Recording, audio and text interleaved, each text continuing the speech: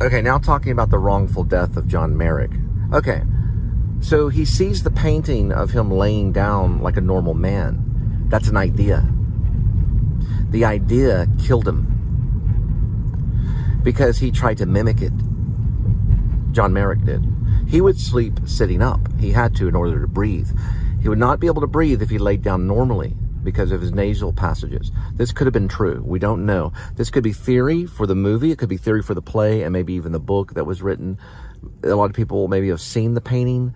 That is intense, like literature laying down in a screenplay. That is something that's right up there with like movies like The Piano, movies that are just really high literature, if you know what I mean. I don't know if I'm making sense, but movies that have a lot of thought behind them, powerful thought and like meditation behind them, because that's an interesting character study for sure.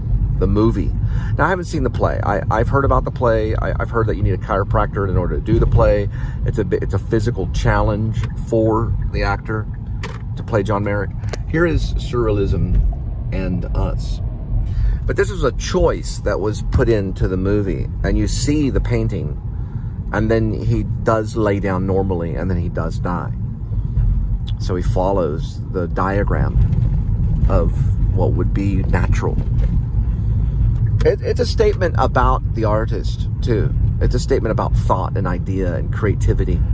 That's all in there because John Merrick did all that. He was, I think, a painter. I think maybe he was a painter. He was a poet. He would write poems and read them. You know, he kind of talks like this. He breathes like this. He talks to John Hurt, played him, and she said, "I'm not an animal. I'm human being." You know, he was, you know, affected by this great force that he had to carry around, this force of intense ugliness. And inside of it all, same thing Eugene O'Neill did. He found the beauty. The writer did.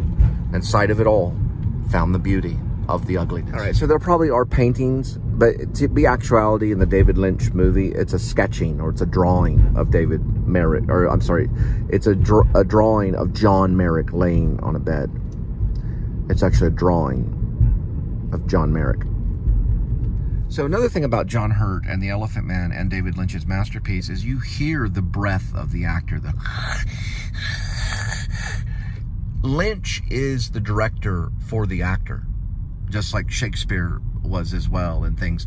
He does it for the actor. Yeah, he brings a lot to the set, but the actors love that.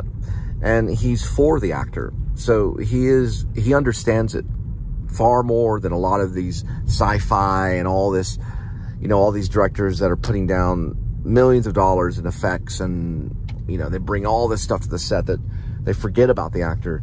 I think Lynch's stuff is surrounding the actor. You know, without the actor, it would not exist. He needs the actor, and so he has a relationship. One last thing about Elephant Man that I want to say, and then I won't say anything more for right now. It's a very important film, and I think I've said this before. It's a very important film analyzing relationship and relationships, right, with different types of people. It's a really good one about relationship.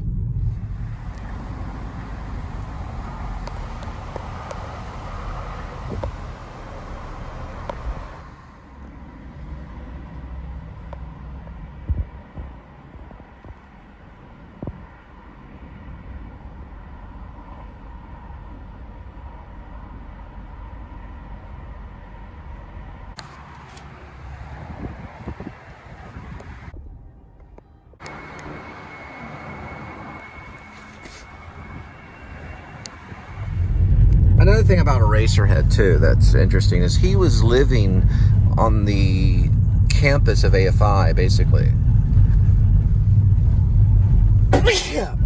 Well, he was living on a set, in a studio, in a stables. So in the 70s, what it was real cool to do was to make a film on location. They didn't know he was there.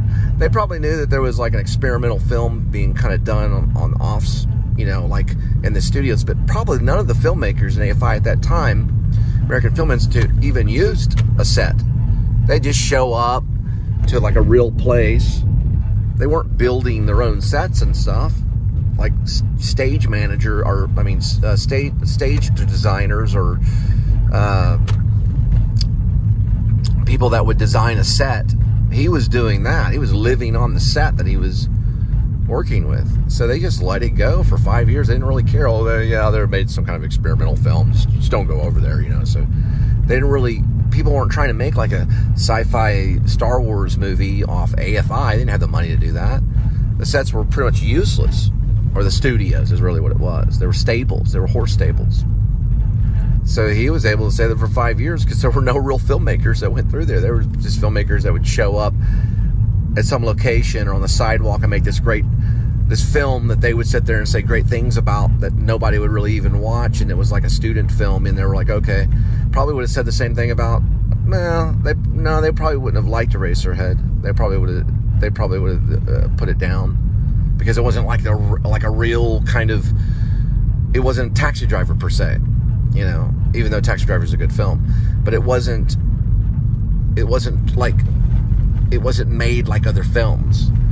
It was made like more like old films, like on a set, and it was like, there was costumes and there was long pauses and all this kind of stuff going on that no one else even dealt with. It was all original kind of stuff. Done, it was manufactured. One more thing about Eraserhead. Eraserhead did get the attention of other filmmakers. Even Kubrick shown Eraserhead to the cast of The Shining, Jack Nicholson and Duvall. And Kubrick said, I want you guys to watch this. This is about fear. Because in the script, he talks about fear, overcoming certain fear, and he mentions fear.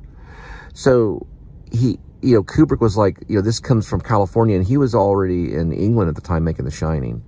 So he got a copy of it and showed it to Jack Nicholson and Shelley Duvall. Yeah, they watched it to try to understand fear. 8:11 4.1.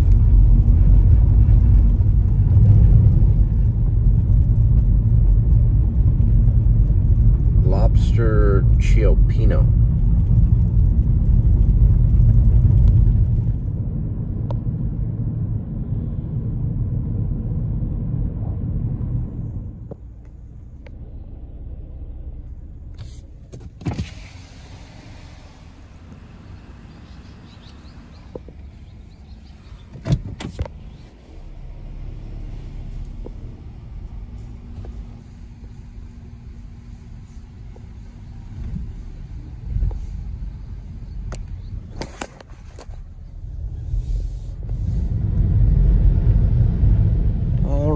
Another night of delivery.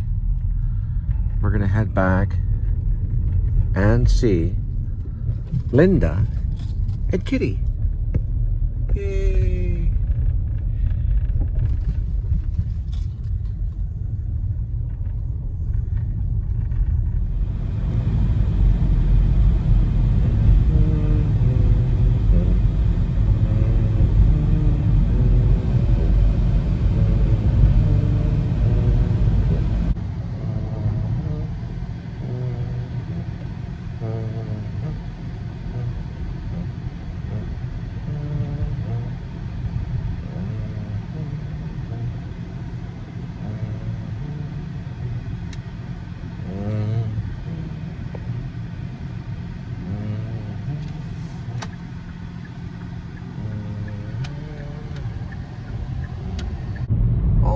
Sunday, rejoice in the Lord always. Philippians 4:4.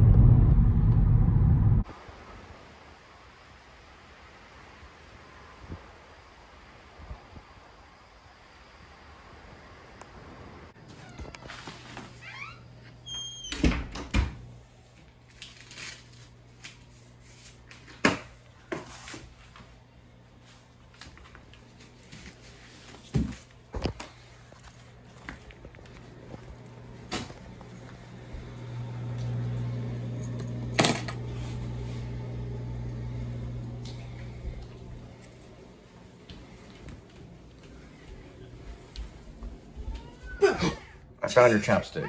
Take it. Take it. Let's shut down. Okay.